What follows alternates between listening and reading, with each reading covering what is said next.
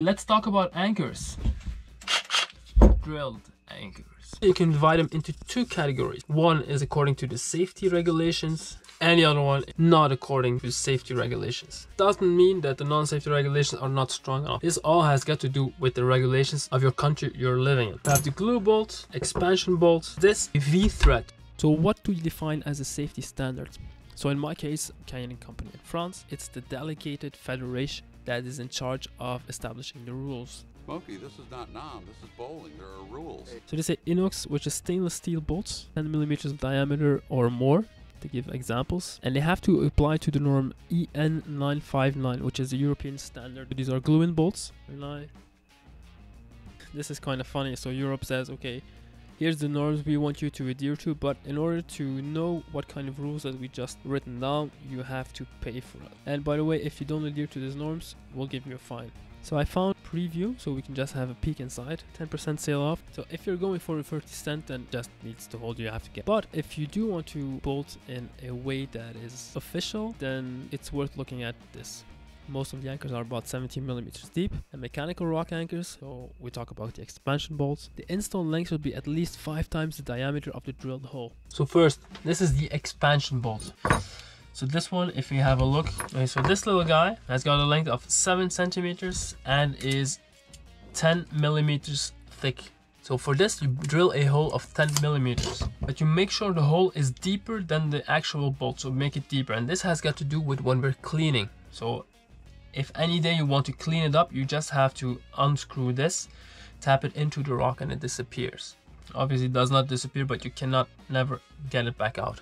It's a mechanical expansion bolt. The advantage, it's super easy to use. You just have to drill it in, put this in, tighten it up, and it's good to go. Also, a very good advantage is you can use this instantly. So you drill it and you can use it.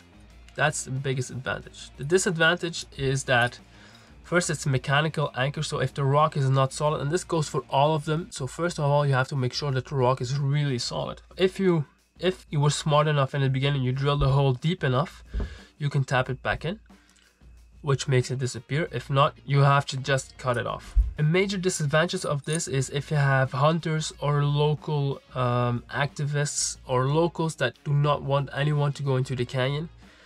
What often happens, they would just undo this and they would take off the hanger. So they would just steal the hanger. So then there's the glue-in, 8 centimeters long, 10 millimeters thick. So you drill a hole of 12 millimeters. Okay, so that means that you have 1 millimeter around each side.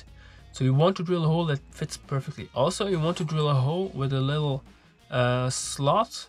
So this like goes into here, so it cannot get twisted. Advantage, this is super durable. You cannot just take it out.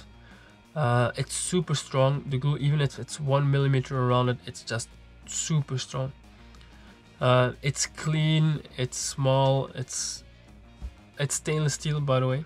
So these are all stainless steel. And this is like the new standard. This is the disadvantage, you cannot use it instantly. So in theory, you have to wait 24 to 48 hours. This is a hand drilled, we call it a spit. Okay, so this one is 12 millimeters. The screw is actually only 8 millimeters. This is 3 centimeters deep, which is pretty insane. It's kind of nothing. What you do is you want to drill a hole, so you put on this. This is a hand drill. You can also do it with a regular drill. The only thing that's really important is you want to have a flat surface when you drill it. So you drill it, tuck, tuck, tuck, tuck, tuck. Make sure that everything that's going on here, there's a lot of dust gathering, so you have to put it out all the time. Once you've drilled until this, so the rock surface would be here, what you do is take this out, you put this in, you tap it into the rock. While this is being tapped in there, this is going to expand and it's gonna block this. And this is only like a centimeter deep, which is pretty insane. So there's a 4th type of anchor we can do with a drill, and this comes from ice climbing. So what they do in ice climbing is take an ice screw and they drill it like this, then they drill another hole like this, and they thread a rope through, which is a V-thread. So we can do that in rock as well. So imagine you have the rock, you drill a hole like this, drill a hole like that, and then thread a rope through. This does take a lot more skill in drilling. However, I think there's a lot of advantages. I've made a special video on this, so make sure you check this out. I'll put the link in the description.